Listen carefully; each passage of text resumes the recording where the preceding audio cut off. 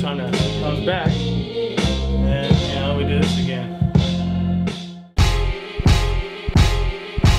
Up in them 5-star tellies, saying 2 mic rhymes, be them average MCs of the times. Unlike them, we grab gems, so systematically inclined to pen lines without saying the producer's name. I'm over the track. Yeah, I said it. What you need to do is get back to I interview all you guys, and I believe that you guys are the future of hip-hop in the DC area.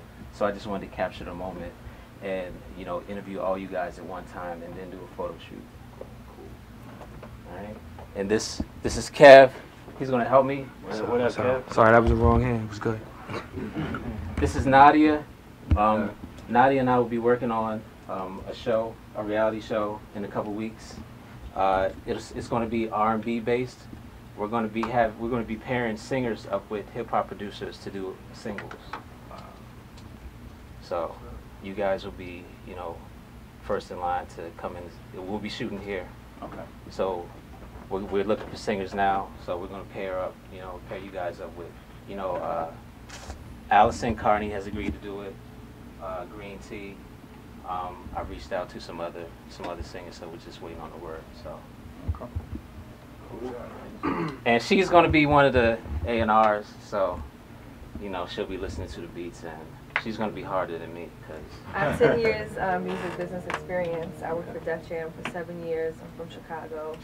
I live in D.C. now. So. Awesome. What part of Chicago? South Side. Yeah. I got family over there. Okay. Yeah, like, so you know them. You know about us then. Yeah, y'all pretty good. Y'all pretty good. I would say that. Okay. Hey, sir, I just want to start off by talking to Praise, since he's right here. Like, this year you've secured placements with Torre. You're gonna be working with Pharoah Monch, Sky Zoo. Like, how does that feel? It feels great, man. This is stuff you dream of. I mean, just even a little bit of exposure you get, you know, every single bit of it is like it's surreal. Like, you're like, damn, I got to track with people I grew up listening to. Right. So yeah, I mean, it's super early stages. So hopefully it progresses to something a little heavier. But Torre's already used the beat though. Like, yeah. He actually used the beat that I filmed for your yeah. for your video. Yeah, you know, some of these beats get made years in advance. Yeah. when we do that video, like 3 years ago.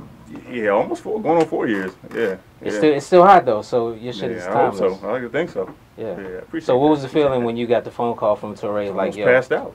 It was crazy. I found out he told me by sending it to me. I heard the track first. So I was like, wow, like it's like you recorded it already. That's crazy. How'd he get the track? I sent it to him. Oh, okay. Okay. Yeah, but I mean, you always send batches to people, and you know. But you had met Sky Zoo before Torre, though. Right. Right. So that was your connect to Torre. Almost, maybe. Almost, yeah. Okay. There's a few other people in between there, but. Okay. Yeah, you know, 6 degrees of between everybody, so. Right. People know people. Okay. All right. So what else you got coming up? Because I know. A couple things. I don't want to talk about any of it because I'm scared any of it to fall through and I'll look stupid on. All right. Pharoah Monch. I don't know who else. Yeah, but hopefully some good stuff. Y'all, as soon as y'all hear it, y'all know this is what I was talking about. So okay. So hopefully sometime soon y'all hear something. We talking A-list artists like perform at Verizon. We'll see. Verizon Center artists, not Club Live artists. I mean, yeah, that's you. Gadget said that. Gadget said that about Club Live artists. I fuck with the Club Live artists. You like Hot 97 all talking day. About the minor league and major league artists and all that. I'm streets all day. Yeah. I don't care about that. AB the Pro. What's up, man? EXO, the Gray album. Yeah. You did some stuff I think with Gordo Brega. You did some stuff with Raheem Devon. Yeah. Like, what's up? When you nominate for a Grammy? Or no? That song wasn't nominated? Nah, I never heard of that. Okay. But we're getting close, you know. We're getting close. Absolutely. But, you know, just starting at a young age and, you know, first time I started doing music was actually being in the studio with Kanye West. And the rest was history. I just wanted to do what he did, you know. And that's what it is. Took it to another level. That's where we at, DC. I'm from Southeast. I don't have too much around me, but just being in the studio and dedicating myself to that alone has, you know, put me in a good position. So, you know, I'm humble and I'm thankful for what, you know, what has been given to me so far. Right. What was it like working with Raheem? Raheem is a good dude, man. Like he'll change the lyrics up and all that, but he'll still make you feel good about what he did. So, you know, he's a very creative soul. He started off on the U Street side, and before I was even on the scene, and he just had the open arm, extended his arm, and you know, we made a good record.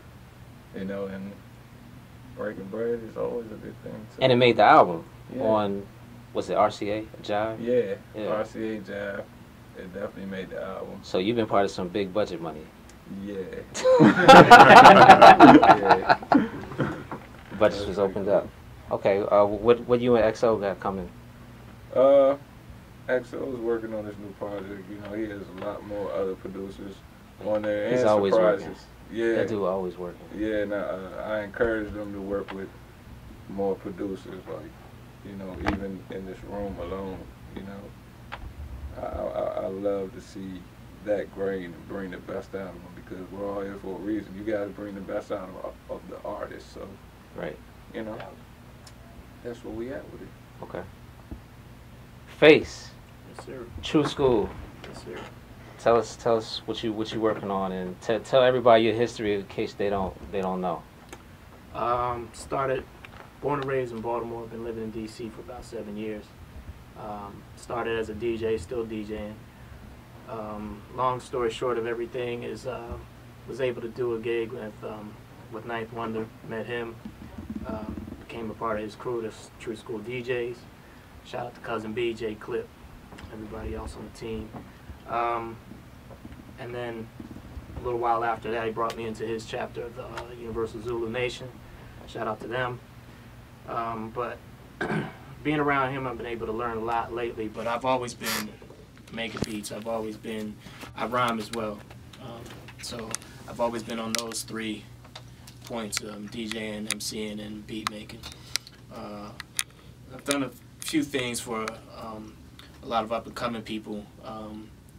One other thing I did put out there a while ago was I did a track for Tajay from Souls of Mischief. So right now I'm just working on my album, actually, which will have some of my production on it. It has production from Crisis, Beat Miners, Illmind, which also features Tajay on the track. We just shot the video for that, which will be coming out real soon. The album should drop in July. So really, I'm just working on that album. Marble Cake Diaries is the name of it. Look out for it. And always submitting beats to, you know, whoever I can and whoever I feel is the right fit. Right. Now let me ask you, like, most of you guys are pretty much not like nationally known, but like if somebody like 2 Chainz came up to you, everybody in this room would say yes to 2 Chainz hopping on the track. Am I correct? No. Like nobody's gonna say no to 2 Chainz, no matter how underground you think you are. Nobody's gonna say no to Def Jam. Say, yo, we're gonna give you 15,000 for a track. If you do it your way, like if you can bring 2 Chainz into your world, I think that's a whole lot better than doing what you don't want to do. Because I think the music is better when it comes from the heart and when it's not forced. Absolutely. Yeah. All right. Thanks, Face.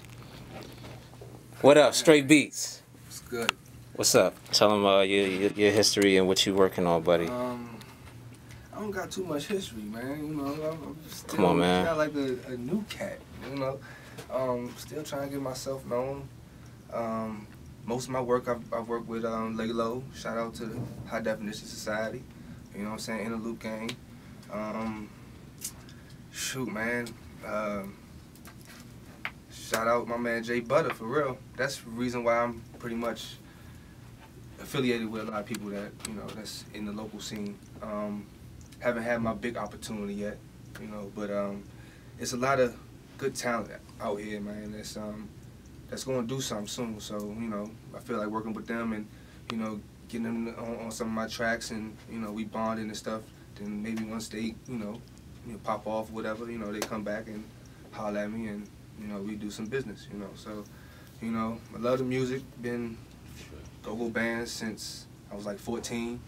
You know what I'm saying? So, you know, just working on this new instrumental project too. Doing a little tribute to Marvin Gaye. He had, you know, he put out a soundtrack back in the '70s, the Trouble Man joint, and pretty much every track on there, just flipped each one and put it out, and you know, Gadget's helping me out with that. You know what I'm saying? Shout out Scratch Magazine TV and all that, and that's pretty much it, man. You know, submitting beats on the constant. You know, and just keep working, man. You know, that's it. That's pretty much it. Okay. Got some work with my man Laylo coming out in a few weeks. Life Has Never Died, and also working with my man It's Easy from the Hippie Life crew. We got a couple joints coming out. His Bait Guard album coming out soon. So, you know, so hopefully have some joints on my man Lyric's shit that's coming out soon. So, you know, I'm just working, man, just networking. That's it. So, yeah. That's what's up. JS. What's good? Over in the corner. you like the man of the year. I just seen you got a joint with Wordsworth? Wordsmith. Yeah. Well, just brief history. Been producer for about 10 years since I was young. 21 now. First placement I got was with Young Chris when he was with Rock Nation. Did like 5 instrumental albums myself. Recently I can finally say it. I signed with BOA. Doing some MTV stuff and, you know, just working. That's what's up. Scoring and, you know, a little bit of everything. You ever get that French Montana thing straightened up? Yeah, what I did with that, it was like a little demo track inside of what was it, Contact. So I mean, it's all good. Okay. Yeah. In case you didn't know, French Montana, Jack, my man. Nah, it's all good. It's all good. But yeah, man, just stay tuned. It's gonna be a good year. Okay, that's what's up. Side knot. Peace, let's go. What's happening? Nah, man, maintain it, man. Come on, man. You know the history and what you working on, man. All right. Well, the history is back when I was stealing records. You know, making pause breaks and stuff like that. Back in the days, I started like on my own label. Like I used to live in North Carolina. I used to live in Charlotte.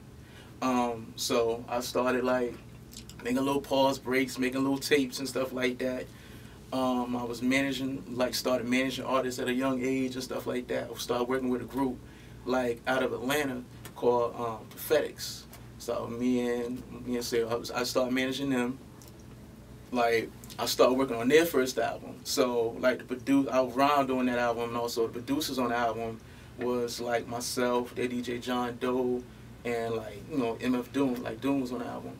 So I mean, you know, that's my side. I started a label, put out a couple of 12 inches. Like Hip Hop Site, Sandbox Automatic, Twitter Walk. Yo. Yeah, I'm here right now. So, it's like that's like the history. I put out a couple of things, worked with a couple of artists like like Superstition, like my man Kill Ripken. As a matter of fact, Kill was the old partner of Torre. Like they had a group called Lessons. Yeah. So I worked with those artists, and I stopped doing music for a minute, and so I moved here, and for some reason I got that bug again. And so I was like, you know what, I'm just going to try to throw out some stuff. So I did a song called A Call of the Wild. And so when I did that, like a couple of hours later, I got a call from Germany. So I started doing interviews, like a couple of like different people overseas. Gadget saw it. Gadget hopped on it. He's like, yo, you know what I'm saying, let's do something. Yeah, pause on that. Yo, cut that. Gadget don't hop on nothing. Yo, for real. So like, Gadget saw it, so Gadget seen something, so we start working. Like right now, I'm working on my first EP. It's called Actual Heat, and it's like production-wise, like I'm handling all production. When I do like my beats are kind of like a throwback. It's like I sample, like they're dusty. It could be straight drums. It could be a loop.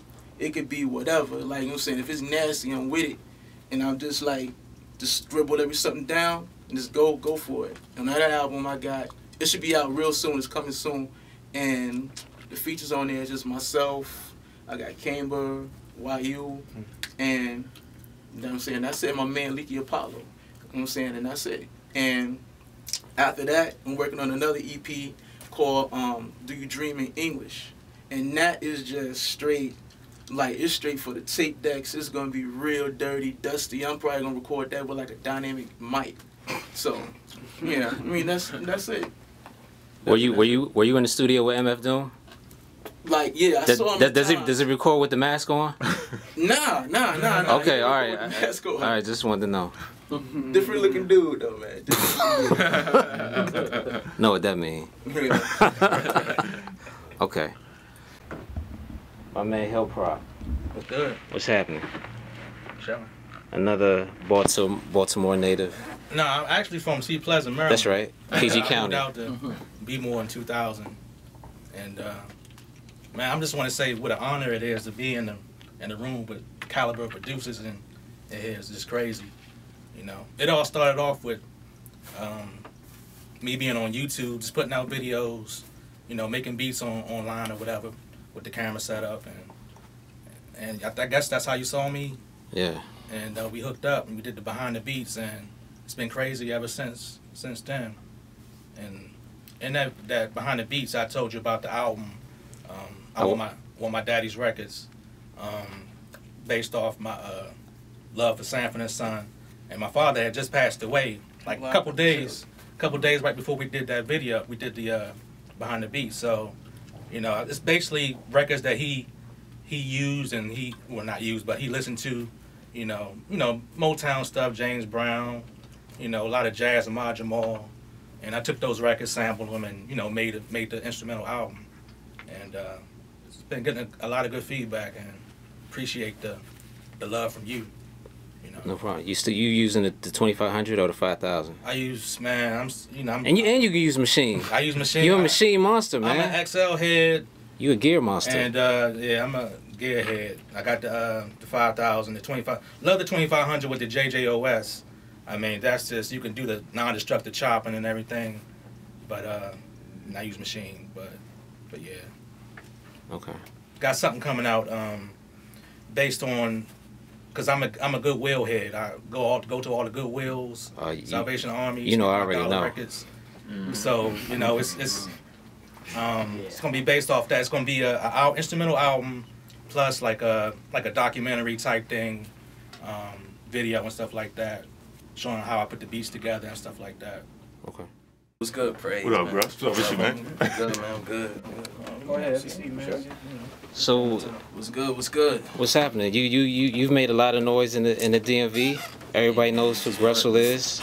We just trying to make sure. It happens. Everybody, you know, some people in Pittsburgh know who you are from your work with what's his name? Shout out to Boaz, Yeah. Rostrum Records. Yeah, we just did a joint. It was a couple months back, but it was on his last project, Bases Loaded. Did a joint for him. Yeah, check that joint out. He got it up on that Piff, I believe, still. Yeah, but we got some things in the works for y'all, man. Showing my man AB about a week or two ago. Working on some good stuff for y'all. If y'all know Dosig Capone, Yeah. got some stuff on deck with him. Lined up, of course, interlude. Man, leaving, man. He left today, didn't he? Yeah. Hey, gone to Dallas, man. Yeah, man, he headed out, man. Best of luck to him. If his He moved? Out there. Yeah, that's he my slid out brother. to He's Dallas. gone. Yeah, he gone. Damn. Gone. But yeah. We left something good for y'all, man. Yeah. Before he drops his next stuff, me, AB, Yeah. Soulful got some heat with him as well. Shout out Soulful, man. Definitely. True Dave. What else you working on? You What's always coming working up on next multiple is, projects. Hmm? You always working on multiple projects at the same time. Yeah. I like to stay occupied with a couple projects on deck. First up is gonna be more than likely Tef Wesley. We got the man Eddie Sancho putting his touch on that joint. Been waiting on that. Oh yeah, man. Yo, it's like 3 years in the making, man. But I'd rather have it right, you know, and take like something like that. I don't want to try and detox nothing, but I think it would be a good solid body of work for what y'all for what y'all want, man. And that joint's coming up. Of course, Lyricist, y'all know the Balance series has been popping off lately. He's been getting a lot of good looks off of that. So we coming back with the 4th installment for y'all. Got some joints on there with, what is it? Mine escapes me. Definitely Casito's on there. Shouts out to Casito. And King Greatness. Got a joint on there with him too. I think he's gonna set PG on fire with that. Yeah. I got a joint on That's there. King Greatness is dope. Yeah, I Maryland heard. joint. Hey, It's he a played Maryland that shit for joint. me the other day, man. Yeah. That shit go. He talking about the remix too. Yeah. Yo, like, when I tell y'all, Lyricist got some heavy shit on deck. He played me some joints the Definitely. other day. Listen to it, man. He got some serious heat. That joint's more likely gonna drop within the next couple months or so. So look, be on the lookout for that. That's the Balance Power EP. And then got a project, as I said before, with Dos Poem. That's on deck. And I hooked up with my man Twan from DTMD, if y'all know him. Yeah. We might be putting something together quick, you know. Got a little momentum with a couple records that we had done. So be on the lookout for that as well. But yeah, just trying to stay busy. I might throw an instrumental project in the meantime from time to time. But yeah, just be on the lookout, you know. GrusselBandcamp.com, InterludeUncut.com. All right, that's what's up. Solo. Some of y'all may have seen the needle drops we've been doing. Yeah. Familiar with, so, you know. If you don't know where sample came from, just call Heck up on the phone. 443. Excellent. Right. Like it's only like 3 dudes in DC that I know of that can name drums. Like Kanye used these drums, Jay-Z used these drums. Like y'all, people can spot it, but Heck can like pull the record within like a minute. Exactly. Like picture all that. Like it's a gift and a curse at the same time. So anyway, you know, been doing this for a while. History is extensive. Can't say that I've had the opportunity to work with a lot of big artists, name artists and stuff like that, but I've definitely put in my time to craft my skill. You know, I've been through so many different types of gears over the year. You know, and I've worked with some local artists. Probably the biggest project that I got right now that, you know, Straight knows what I'm talking about with Laylo. Yeah, we got a project that, I mean, I gotta say that between the two of us pretty much poured our heart and soul into it. So hoping to get that wrapped up and finished and put it out. Something special. I stand firm by it as though he stands firm by it as well. You know, got some instrumental tapes I'm going to be putting out. I got a special theme project. I'm keep it quiet for now until I put it out, but that's in the works. You know, I'm just looking to do good things for the future. You know, basically to put, you know, good music out and let, you know, folks know that DC is definitely a representation of good music, caliber artists and all of that.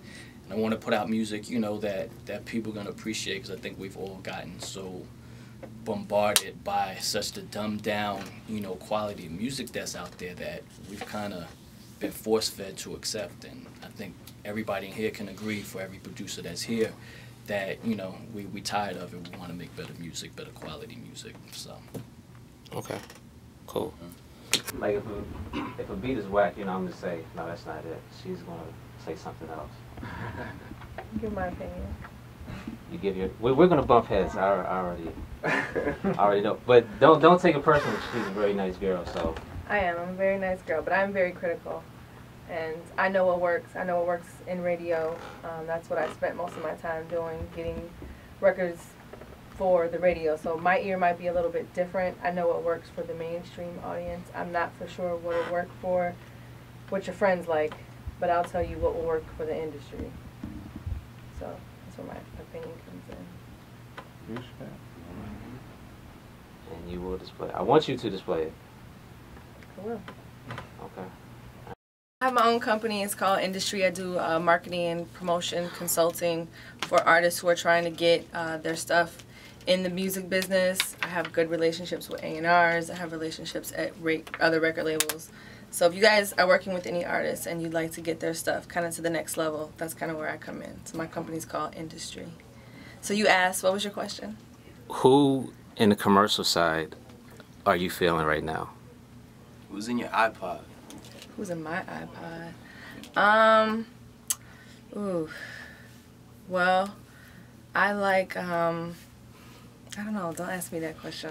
Oh my God. Well, we can start a conversation. If you went to your car right now and hit play, who would come on? What's on your CD player? What would be the first Bible thing on the Dash. That's one of my Gunplay. new records that I really like. Gunplay? I like that joint. Okay. Don't go hard. I like it. I mean, consider what's out today. You know, people accept almost anything, but it's just a balance. That's all it is. But there's no balance on radio. It's like on radio, it's like the lottery. It's the monkey shit, and then yeah. nah. But there's a time and a place for all that, you know. There's records for all that, you know. Like I feel the Pusha T Kanye record should be on the radio. The joint he produced. Numbers it's not on the on. board? Yeah. It's on the board. It's crazy, but It should be on the radio. for But 3 minutes when Shorty's in the crib. The generations younger than us aren't eating it up quickly, you know, because that's not what the radio wants. I only listen to the radio. It's not. They try to uncool that type of sound, you know. A lot of it's on research. A lot of it, radio records, you know, they want to know what research as well, because if they take up that time on radio, like, they want to make sure people are tuning in for that time that they play a record, even if it's for like 2 minutes, 3 minutes. Yeah. And myself, you know, I like listening to radio, but I like mixes on radio. So like Gemini spinning or Alizé spinning, I like what they bring out their bag, you know. But most cats, they want to hear, you know, just, you know, whoever's on the freshman list right now. There's some tough freshmen out there. Right. Yeah, my favorite rapper is Currency right now. Currency is extremely dope. They won't even play Bible on the Dash on the radio. No. Nah. I mean, radio is like you said, it's research driven. The whole point for radio is basically how they project how many units will ship to a record store or to a major. So that how much advertising they, you know, can get for their dollar. Yeah, well, and on the record label side, they don't really, you know, the whole thing is we give them free content for radio for them to sell for their consumers to sell commercials. So that's kind of how it goes hand in hand. Record labels, they have nothing to do with that in a sense. Just when you hear you can win free tickets to see something, to see such and such, that's when the record labels are involved. So they don't really care in a sense. The things that they market are, the record's only 3 minutes long. How long the record lasts? If your record's 6 minutes long, the average consumer is going to tune out at like 3:20. And, you know, that's basically a record on the radio. How do you guys feel about the new sound scan changes where, you know, they're counting streams as a sale? Like, you can go gold on World Star. Well, I mean, if you wanted to. That's good, though. I mean, yeah, that's what's up. Yeah. Any revenue stream's good. Like, if they count that, I remember cats were kind of like the Spotify stream was kind of like cheapening the artist, you know. But if they count that for anywhere on the internet now, that opens up Pandora's box heavy. Like, But it's invisible money. You're never seeing 1,000 streams equals 1 sale.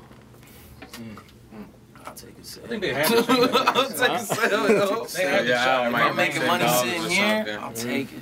They have to rearrange everything because people don't really buy. People don't really buy CDs, you know, or sometimes MP3s anymore. They just, you know, they download, they stream, like you said. Pull it off. Right. You know, Like, hook their iPhone up to their car or whatever and just play it off the internet. So. I think this really benefits major labels more than the independents because, you know, French Montana came out and sold 49,000. I mean, he's on Bad Boy MMG. Last week? Yeah, no, his first week, dog. Yeah. First week was 49,000. Yeah, That doesn't benefit the label, but it benefits the artist. Right. Because the artist can now tour and make their own money. So the label's not seeing any of that money, but their independent camps, and they're seeing that money because they're getting $15,000-$20,000 per show, and they're doing 2 shows sometimes in one night. What if they have a 360 deal? I was gonna say, if it's on their deal, yeah, 360 deal kind of like nullifies all that. But if you independent, you got that kind of look. Shoot, that number is 100,000, 10 a pop. You know, that's a nice mill. Like Mac Miller is always the one who comes up that I think of independently, who sold a lot and just like relatively. He did 160, I think, his first week. Yeah.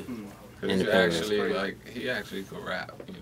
Yeah, I get that. He Yeah. actually is entertaining too, so, you know, somebody like French Montana, I like French Montana. But 49,000 is disappointing for somebody on a major label. That's kind of like, I want to say But the album embarrassing. snuck out though too. But yeah, I ain't really see too much promotion until like the week it came out. They don't promote like they used You know what I'm saying? So, but then you look at But, somebody, yeah. you look at somebody like Kendrick Lamar, right? And he sold a lot of records. You platinum now, right? though.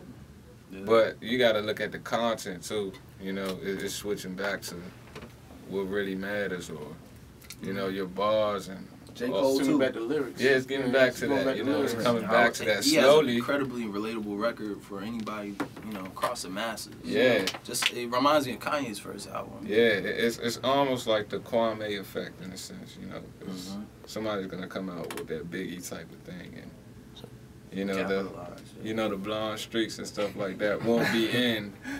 You know.